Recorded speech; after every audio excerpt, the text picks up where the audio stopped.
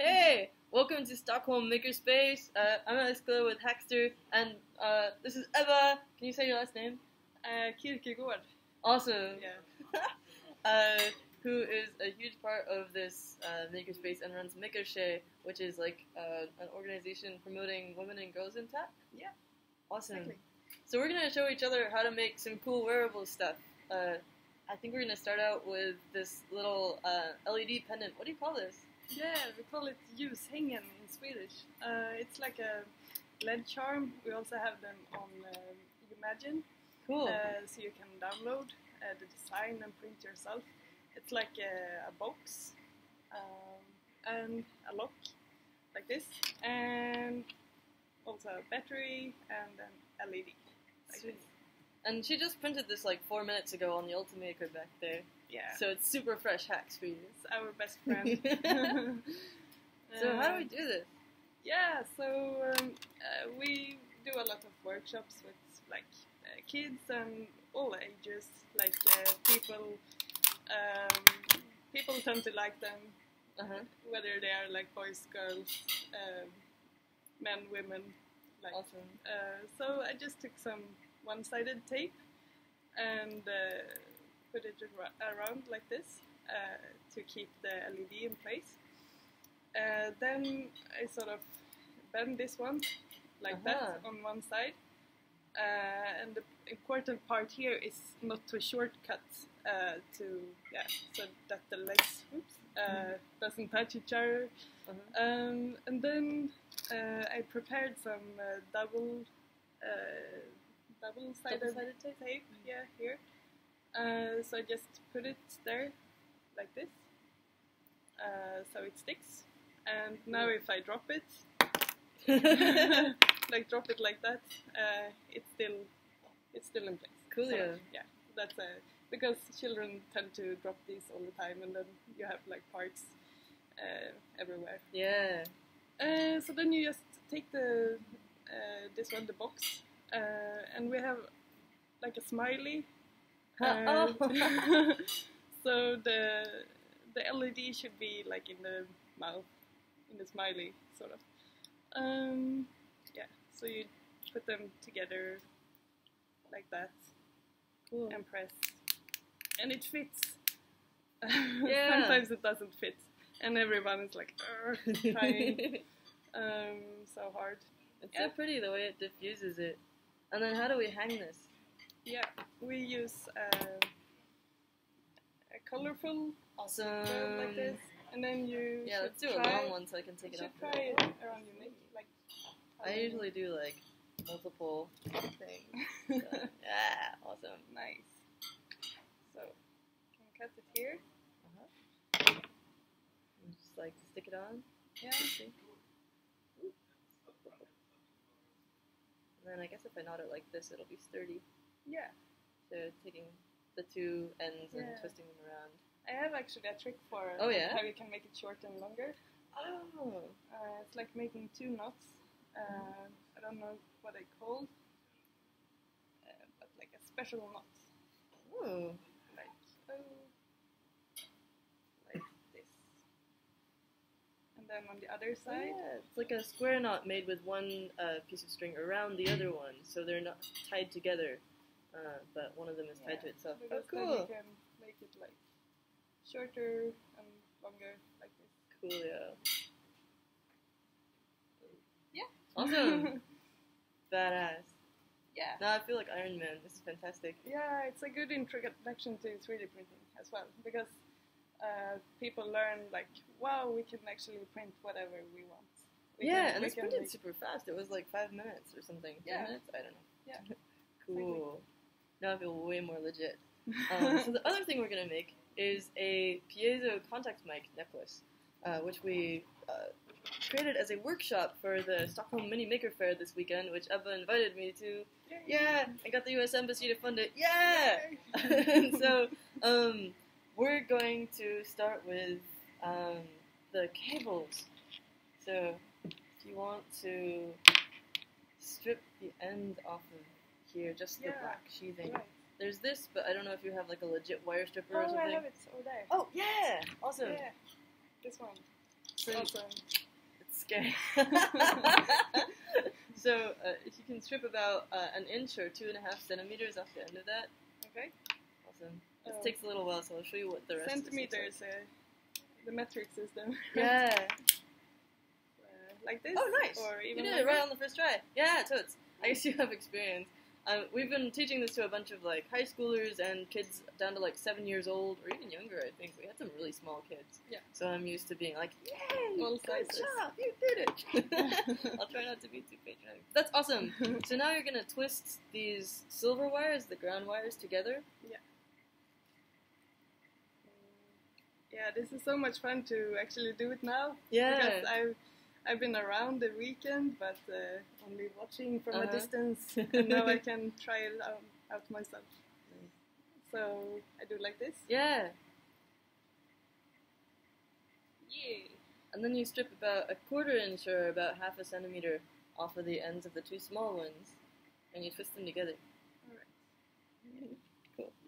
So I'm gonna cut this ground wire a little shorter. The cool one with this one is you can cut it here as well. Uh-huh. So you can cut Oh, what? the wire here, No way! like that. That's badass. I've never seen one of these multi-tool. before I came here, yeah. Special Sweden tricks. What? So why are these like white and red, and what's Oh, the yeah. purpose of these? So, the white and red ones are your left and right channels. I'm not sure which is which. I'm sure the internet can tell us. And so, it's a stereo cable, which is why it's got 2 rings, or it's got a tip and a ring and a sleeve. So, TRS, it's a TRS connection. Tip and ring, I don't remember which is left or right, but those are the 2 channels. And then the sleeve is ground. And so, red and white, left and right. What they should do is make it rhyme like that, like red for left. And let me prepare another Oh one wow! of I these think pieces. I did it. Yeah, nice! Yay! What you're gonna do is, your piezo is already tinned. Now you need to tin your wires, if you like, and twist these 2 together. Oh yeah. And in the meantime, I'm going to tin the other pad of my piezo, because if you screw up on one of these pads, it's okay, because you can use the other one instead. The way these work is that if you hook up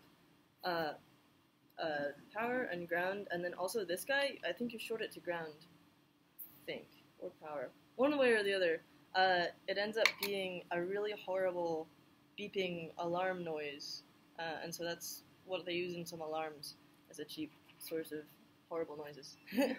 So we don't do that. Instead, we're using it as a pickup. Yeah, so your little red and white ones go to the white pad, and then your ground goes to the edge disc, the silver part. So like this, like that. Yeah. And the main thing is to be careful that your red and white wires are still shielded where they cross the silver part, so that you don't get a short. Okay. Ooh, shake your hands. It's the end of a long day. Yeah. We've been running around all day. It's Yeah. 11 p.m. right now. I gave 3 presentations today, Late and we evening. gave like a whole workshop for 20 high school students. Yay, perfect! Wow. Awesome! Yay! Now I did let's it. test it. So, the other part of this workshop is this crazy amplifier that we made using the laser cutter here at Stockholm Makerspace.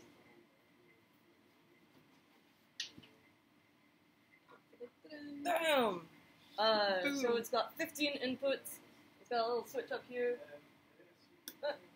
And so if you plug in to one of these guys, Alright. So I'm plugging this one to that one. sure. No, not that one! Not that one. And then you hit it with something like your fingernail or whatever. Yeah, it makes... Oh wow.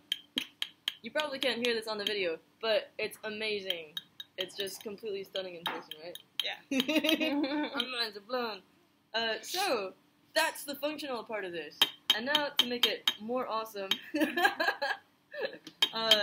gonna attach it to one of these crystals that turns it into a pendant necklace. So like yours, but you're not wearing it. I'm not wearing it anymore. I took it off But to here show it is. people. Yeah. Oh. Here it is. There we go. So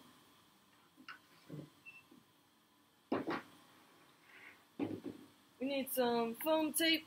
You're gonna put a square of this on the green side of your piezo. Alright. Scissor. Put this back on. See, it loops around because it's super long. So why do you use foam tape? Because it has some thickness to it. It's double-sided tape, and the thickness helps compensate for how thick the wires are on here. So it sort of cushions it. Yeah, smart. I put it like that. Okay. Great. Yeah, on the green side, very specifically. And then, so when you've printed some of these, Ebba printed these, yeah! Yay. It's got a front side, which looks like this. It's got the sort of circle pattern on it and this holder for the cable. And what's the pattern for? It just It's looks for the cool. legs. Yeah. It looks like a spaceship has landed on a field or something. Yeah, it's like a crop circle, right? Yeah. Originally, it was because I had a circle on the sketch on the model, so that I knew where the piezo was going to go, and I could make sure it would fit.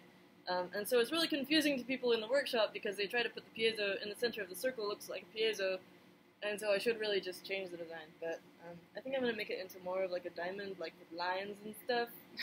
But it kind of fits the guitar because it's got circles. I don't know. Yeah, I like this. So on the back of it, it might be easier to see on the red. Oh, but Yeah, this is covered it's up like already. a cross. And Yeah, it's got an X. Yeah. And a couple of little lines off to the side, and that shows you where to stick the piezo. It should be like that? Yeah, exactly. Or? And yeah. Oh, you don't see anything. Like that. Yeah. It shows you where to stick the piezo and where the lines should, or the cable should come off to the side. Okay. Awesome. Now you just Something press like it together. Yeah. And one thing that might happen is that the black sheathing can get in the way of the piezo, but it looks like it's fine. Yeah.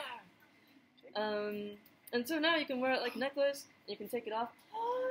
Bunny. Yay. We have a guest, Elliot. It's Since we're almost done. Makerspace rabbit. Yeah. Here, take a look. Do they always have red eyes? No, this is just special. This is Carolyn. She's awesome, and Elliot, who's also awesome. Oh my goodness. What have you been making today, little bunny?